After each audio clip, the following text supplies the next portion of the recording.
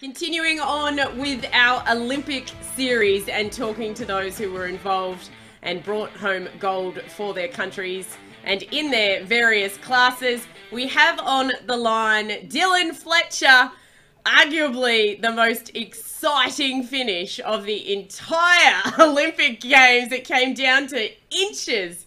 Dylan, how are you? Yeah, pretty good. Just it's just slowly sinking in, I think.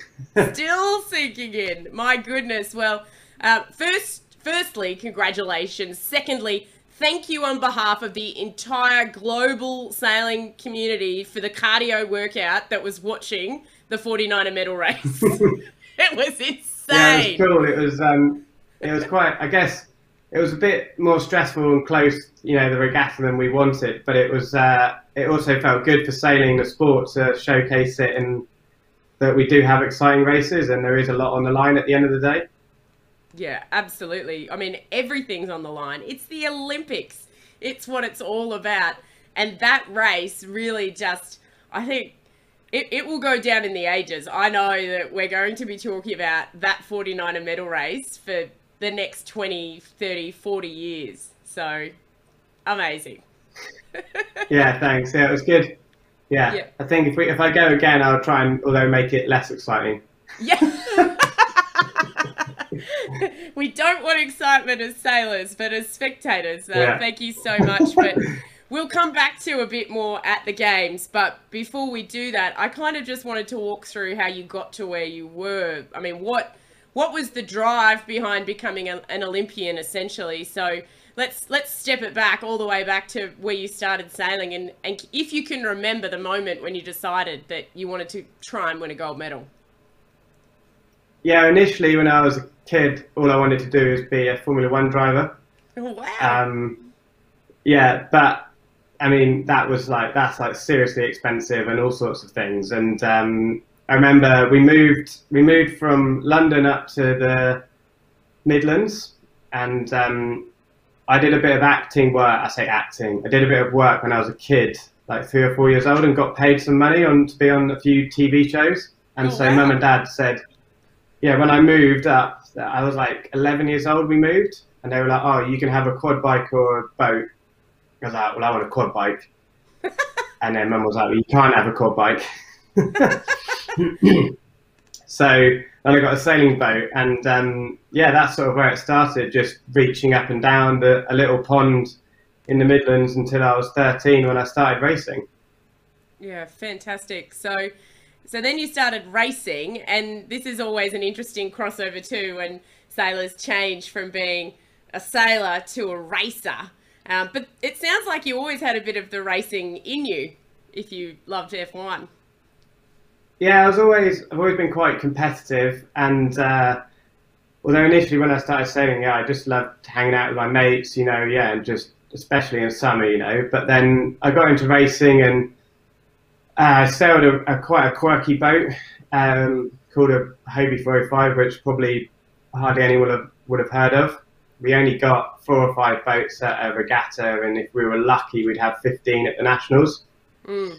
I did that for a couple of years. It's like a double-hander, sort of like a probably cross between, is it like a flying ant and a 29er? I guess that's a good way of explaining it. Sure. And then, got into a 29er when I was 16, and just, it seemed that was when I was like, oh, this is what I want to do. I want to go Olympic sailing. But obviously, having not been in RWA squads and starting relatively late, I had a lot to learn. Well, we always all have a lot to learn. It's just the rate of learning and how high we set the goals. So when did you go, all right, 49ers, that's what I'm doing. That's where I'm going. Let's give it a whack. Yeah, we were in 2005. I was in San Francisco for the 29er World Championships. It was the first time I'd ever been outside of Europe for a regatta, and we went there. And it was my second ever sort of full year competing at like that level, and we were winning the world halfway through, and then it got a little bit windier, and we started and I remember Ewan McNichol was there sailing with Jackie Boniczka, and they just hammered the Gold Fleet. It was like big afternoon breeze in the bay, 20, 25 knots. And I remember coming away from that and just thinking, right, I've got to get better. I want to sail a 49er. I want to go to the Olympics. And it was then the following year when we were in Weymouth at the World Championships, combined with the 49er Europeans, and seeing, you know, the likes of Draper and Hiscox and Stevie and Ben in the 49er that really inspired me, you know, to be like, well, this is where I sail, and this is a thing, you know. So that just really sort of pushed me to, yeah, just go, right, this is what I'm doing. And unfortunately, school work sort of had a little downer at that point. As it does. But yeah, but here I am today. So it all worked out, luckily. It all did work out. And so talk to me a little bit about the partnership with Stu, I mean, and your Olympic history when you first got to go to the Olympics, and then how you came to be sailing with Stu, who's also won a silver medal in London in the 470, for those who don't know. So he's now got a silver and a gold. Yeah, so I mean, it all started, you know, like for that 2012 cycle, and I sailed with Alan Stein, and we were really green and young and keen, you know, and we had a lot of good results in progression, but ultimately when it came to the trials, we weren't really quite good enough or ready enough at that age, and that was probably disappointing, because the event before the Olympics in the venue in Weymouth, we medalled at, beating the Kiwis, beating Stevie and Ben and everyone, but unfortunately through the trials we weren't quite there. And then the 2016 cycle didn't really go to plan. We had lots of ups and downs, and had some, you know, really a very long trials against Stuart and Pinky. And again, we didn't quite, and almost arguably we weren't actually almost in quite as good a position as 2012. We didn't quite get it all together. We had some big issues with sort of equipment, and Alan obviously decided to stop Olympic sailing, and I think it was the right time for us to go our separate ways. And then that's when Stu started, and we were just hanging out in Weymouth, chilling, sailing our Moths, and it was like, oh, what are you doing for the next 4 years? He's like, nothing. It was like, do you fancy going 49ering? Nice. That was it. And then you were hooked, so off you went. And then I mean, matching up with somebody who's medalled before, is the pressure more, less? I mean, how did you feel matching up with him, or was it irrelevant? Talk to me about that first time that you sort of formulated that team. I thought it was quite important for me that Stu has been to the Olympics, and I think especially medalled, in that, you know, when you go to your first Olympics, no matter what you say, there is something about it being your first Olympics, whereas once you've been once, there's, you know, you're only going back for one reason, and that's to medal. So, and he'd obviously already medalled, which really put that gold medal at the forefront of the program. And so when we started sailing together, I guess it was all, you know, it was all fairly relaxed. We hadn't committed too much, and we went to Miami beginning of 2017. We'd done, I don't know, a few days training beforehand, and then we went and won with the medal race to spare. And neither of us had done that before, and that was like a bit of an eye-opener, that we had a lot of areas that weren't very like good and polished, and we struggled with, but actually the sort of overall dynamic between the two of us was amazing. Was working, yeah. So from there, you've started formulating that team, and that was a really interesting point that you said as well. You know, here he is winning silver with patience there. Yeah, having a good old time. And winning silver is brilliant, but winning gold is even better. And do you think that was maybe a big driver for your campaign, that you were so focused on going one better on what he'd already achieved? We certainly put, you know, when we were doing our planning for the whole campaign, we had, you know, gold was in the centre of it. It wasn't medal, it was gold. And, you know, it is hard to sometimes make those decisions around, you know, do you push certain things to, you know, ensure that you just medal? Like, you can be a bit more conservative or with certain things, or do you really want to push for that gold? And ultimately, I actually think quite a few boats in the 49er class have made some big gains, you know, the Germans and Spanish as well. And so I'm really glad that we put that in the centre, and our whole campaign was completely different to how we'd campaigned before, with some of the equipment side, you know, just like working out which builder we wanted to use and when we were going to select our masts and all of that sort of thing. And although it all got completely turned on its head when COVID came around the corner and our boats got sent early and our masts, we hadn't used our games masts for like basically 18 months before the Olympics, which was a bit of a shocker, but it turned out all right. Yeah, I mean, it's really interesting actually, because essentially everybody had to start again. Not only was your target moving because you'd set yourselves up to peak for 2020, then basically that target was moving. How did you cope with that? I mean, I think it was different for everybody, but obviously with that gold medal at the center of your focus, you had to make different sacrifices. Yeah, we spent, compared to the other European countries, I think we spent a lot more time in the UK, or like in our home country, and we only went abroad like once COVID hit and lockdown. We only went abroad for about 14 days in the rest of 2012, and you know, we were obviously a little bit nervous at times seeing all the other European teams training together. And, you know, we seemed to have some fairly big lockdowns, it felt like, in the UK, where we couldn't sail for 3 months and that sort of thing. But, you know, we like most people, I'm sure, you grabbed the opportunities you had. We went and got really fit during the lockdown period when we couldn't sail. We worked hard to help the rest of the British boats and train them up and be really open to get them better to then help us. And, you know, we just sort of decided to open a few more boxes or doors in our campaign that you necessarily wouldn't have had time to work on, and put more emphasis on that. Yeah, absolutely. And I guess that's a thing too, is being open and training up the others. But now going into the next potentially shortest quad of your life, from the longest quad to the shortest quad, off we go. Now you might have a bit of competition on your hands in the 49er.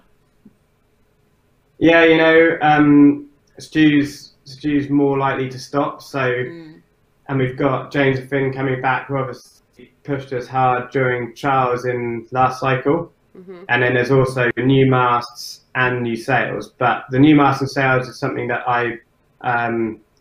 is almost one of the reasons why I'd like to carry on. It's, you know, exciting. There's a new challenge, and that's sort of one of our skill sets I feel is good at. So, yeah, we'll see how it goes. No idea how it's going to work with squads and openness and not or whatever. But at the moment, I'm just not thinking about that. I'm just going to focus on the Moth Worlds. Yeah, that's a good idea. That is a good idea indeed. So I think maybe at this point, what we'll do is have a listen to you crossing the line. We're going to talk a bit more about the medal race now, and just what went down. So, while I'm getting the audio ready, do you want to set the scene for me and talk to me about the points and how tight it was going into this medal race between not only the three that ended up on the podium, but I mean, I think there were 5 of you that were a chance of having a medal at the start of that race. Yeah, I guess so. It was a unique for me, medal race heading into the Olympics. Like that last one, it was, what did we have? We had 5 boats really capable of medaling. We were 4 points off Pete and Blair, and we were equal points with the Spanish. I mean, it was just hectically tight. And to be honest, we were super excited to be in that position. It's something that we worked on and feel that it's what we thrive in. We thrive when that pressure's on and you've got to go and deliver. So, yeah, I mean, it was definitely not the plan, because the original plan was medal race to spare, but it became obvious, it almost became obvious during the week that wasn't going to be a thing. So just focus on getting to the medal race in, you know, good shape. Absolutely. And actually, I'm going to go back one step further, if it's okay with you, talking about having that medal race to spare. You are one of very few teams out of 10 classes, when you look back through the results. Yourself and Stu are one of few teams that were on top of the start and the finish of the regatta. In every other fleet, there was a massive turnaround in the results, or at least a shift from first and through the podium. So do you think that goal of winning with a race to spare helped set you up for that, or did you just cope with those shifty conditions on day one very well? I think we just sort of dealt with every day as best we could, and we were trying to, you know, manage. I mean, it was a tricky week, as you saw, for everyone, and we just we tried to deliver. We actually changed fairly quickly into just trying to deliver top 3 days. We're like, if we just every day we have a top 3 day, we're going to be where we want to be. And fine, like someone might get slightly better, but the points, you know, whether or not, yeah, fine, with Kiwis were 4 points ahead of us going to medal race, but you can think of 20 decisions where we would have been 4 points better off, and I'm sure they would have been another 4 points better off. So it was just one of those weeks where you had to just keep fighting for every point, every place, and just keep your head up. And I think that's why some people, I think, like struggled, because if you just had to, it was hard to know what was working. It was patchy, there was bubbles of tide, and ultimately you just had to keep fighting, keep looking, and stick to your guns.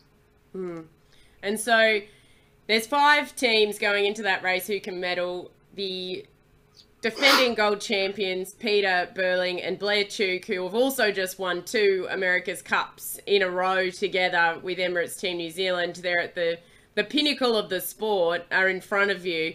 You go into that medal race and you know that pretty much coming down that last run, and you'll know because you have those numbers in your head, exactly where you need to finish.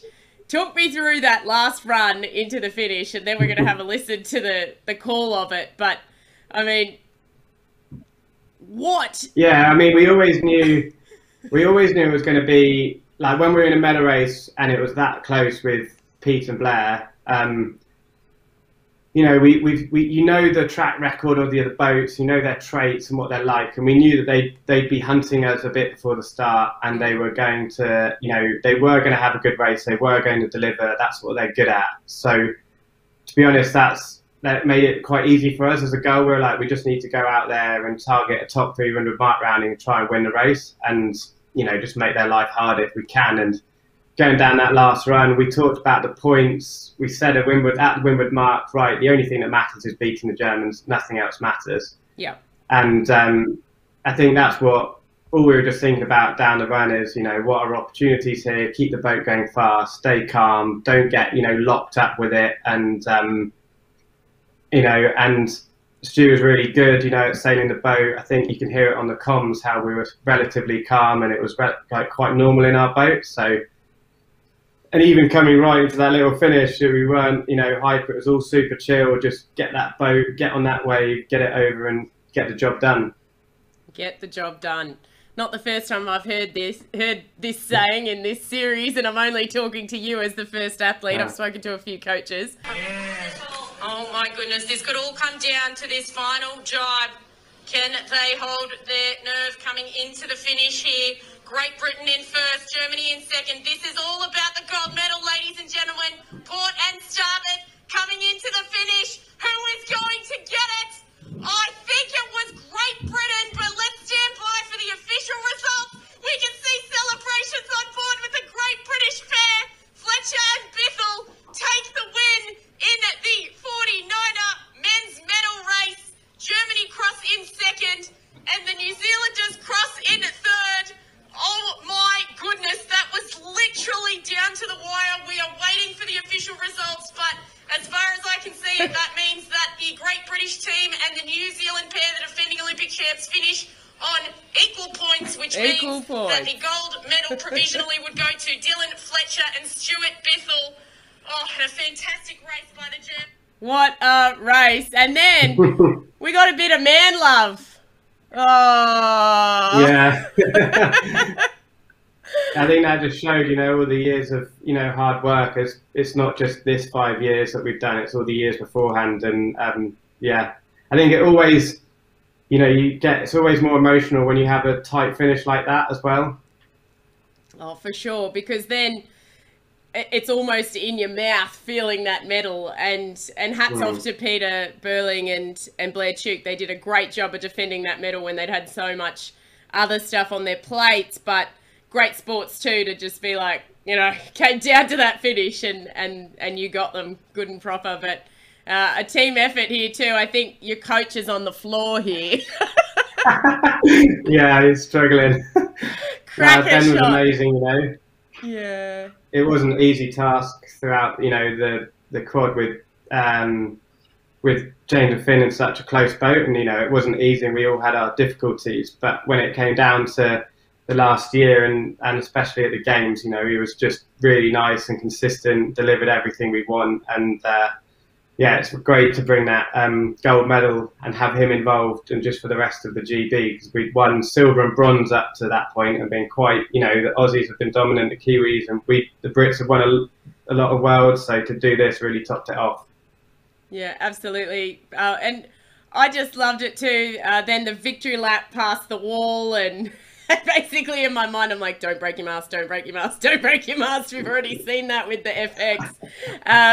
So that was all a bit of good fun, wasn't it? Yeah, it was a bit disappointing. We wanted to go and, you know, capsize or whatever, but they were like, you have to capsize in this area, and we were like, we can't capsize there. And we were paranoid about doing anything wrong that might make 1 point of scoring penalty difference and take away. So we were like, we have to do everything, you know, by the book. Oh, which was a very different story compared to Martine Grail and Kahina Kun, who were just before you and came from a similar position to also win gold, but broke their mast on the way in. Big celebrations. I mean. And then, of course, stepping up on the podium, I mean, has it actually sunk in yet? I mean, such an amazing achievement. Yeah, I mean, you just sort of occasionally just sitting there and you're like, oh, we won gold, that's pretty sick. And you just get that feeling in your stomach again, you know, and it's just, yeah, it is unbelievable. Yeah, and if there's one thing, I mean, it's pretty hard to pinpoint one thing, but what was it you think that got you two up onto that dais, if you could pinpoint it on one thing? I think it's probably just put it down to the belief and teamwork we had.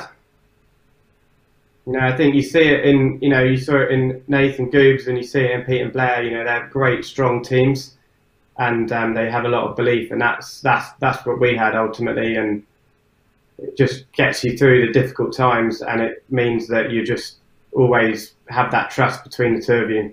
Yeah, and the belief, maybe having that gold medal at the centre was a big winner there. So I have to say congratulations. I was so excited for you and Stu. It was such a finish, and you raced beautifully from start to finish throughout that series. So I guess everyone will want to know what's next. Do you want to go to an Olympics again? Obviously the Moth Worlds. I mean, that's what every sailor does.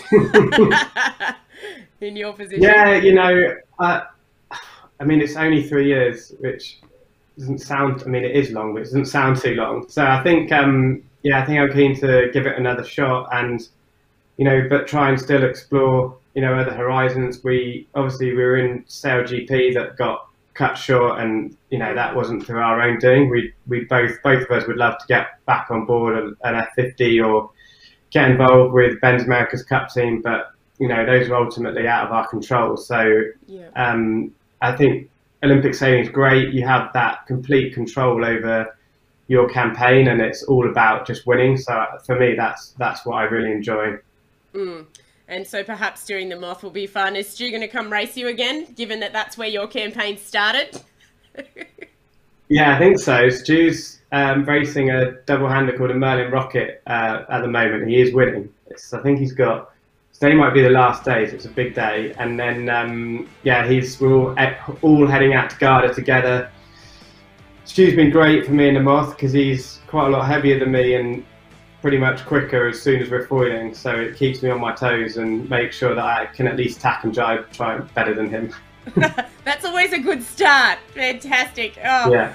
Any passing words before I let you go? Because I know you've got a big day of Moth training ahead of you. I know Charlotte has made you a coffee this morning as well. So it was a tough Olympics for everyone supporting one another, and being on the water at the same time must have been tough. But you must be incredibly proud. Yeah, no, super proud. We're getting married in a week. Woohoo! So in between Moth Worlds, yeah. So that's exciting, and yeah, just a big shout out to everyone that has helped us over the years, and yeah, we'll be back. Yep, you will be back with a vengeance, and advanced congratulations to yourself and to Charlotte. And thanks so much for that medal race again, and the slight heart attacks. It was absolutely fantastic, not only for you and Stu and for the Great Britain team, I know, but for everybody who's had a tough year. I think the Olympics was an amazing contribution to hope and inspiration. So thank you for your part in that and for your sacrifices to make that happen. And congratulations. Thank you very much.